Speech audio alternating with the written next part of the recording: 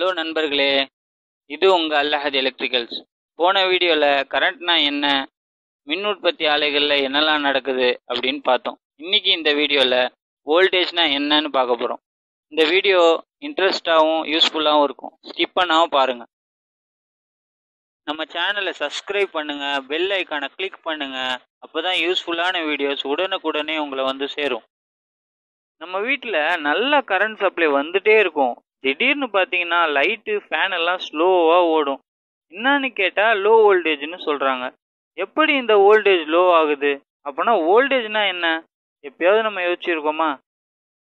அதை முதல் தெரிஞ்சுக்கணும்னா பேசிக்காக கரண்ட்னா என்னன்னு தெரிஞ்சுக்கணும்.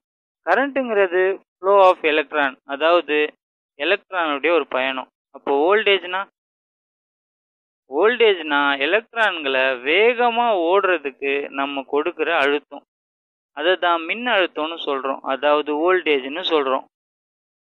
சரி, இந்த அழுத்தம் தான் வோல்டேஜ்னா இந்த அழுத்தத்தை யார் கொடுக்குறா? எந்த ஒரு விசை இந்த அழுத்தத்தை கொடுக்குது? இதை ஈஸியாக புரிஞ்சுக்கணும்னா 2 தண்ணி டேங்கை எடுத்துப்போம்.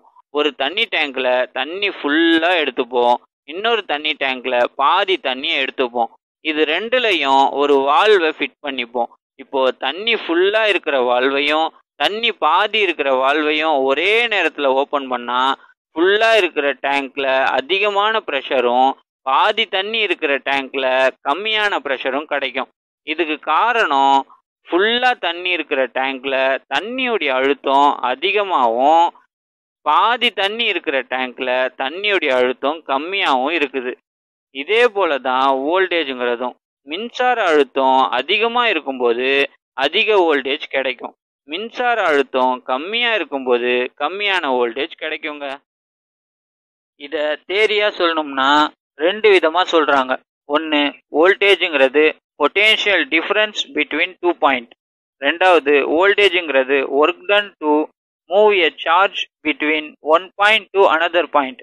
இதை சிம்பிளாக நம்ம தமிழ் மொழியில் சொல்லணும்னா வோல்டேஜ் ஆனது 2 முனைகளுக்கு இடையே உள்ள அழுத்த வேறுபாடு.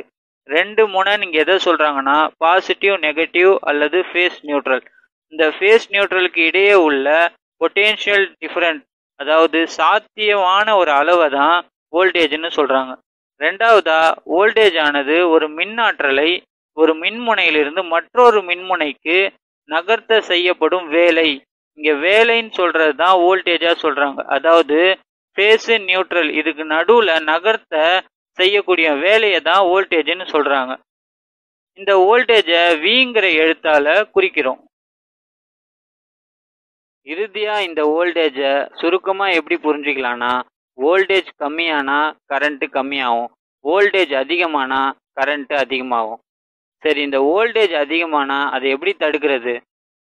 நம்ம வீட்டில் இருக்கிற மின்சாதன பொருட்களில் ஒரு குறிப்பிட்ட மின்னழுத்தம் தாங்குற மாதிரி தான் அதை உருவாக்கியிருப்பாங்க.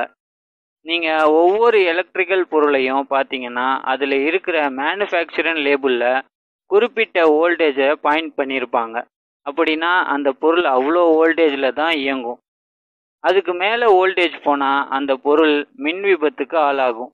இதை தடுக்க தான் நம்ம ரெசிஸ்டன்ட்ற ஒரு பொருளை பயன்படுத்துகிறோம். அதை ஓம்ஸ்னு சொல்லுவோம். ஒரு பொருளுக்கும் எந்த அளவு கரண்ட் வேணுமோ அந்த கரண்ட்டை மட்டும் அந்த பொருளுக்கு போக ரெசிஸ்டன்ஸை பயன்படுத்துகிறோம். அப்படி பயன்படுத்தும் போது அந்த பொருள் நல்ல முறையில் இயங்கும். அந்த ரெசிஸ்டன்ஸை நம்ம பயன்படுத்தலைன்னா அந்த பொருளுக்கு அதிகமான மின்னோட்டம் போய் அந்த பொருள் பாதிப்படையும். இந்த ரெசிஸ்டன்ஸை ஹை வோல்டேஜ்களில் பயன்படுத்துறதுனால நமக்கு இந்த மின்சாதன பொருட்களை அழகிய முறையில் நம்ம பாதுகாக்கிறோம்.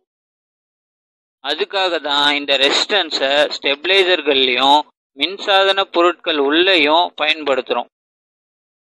ஓகே நண்பர்களே, சுருக்கமான முறையில் வோல்டேஜை பற்றி பார்த்தோம். இன்னொரு வீடியோவில் சந்திப்போம். நன்றி.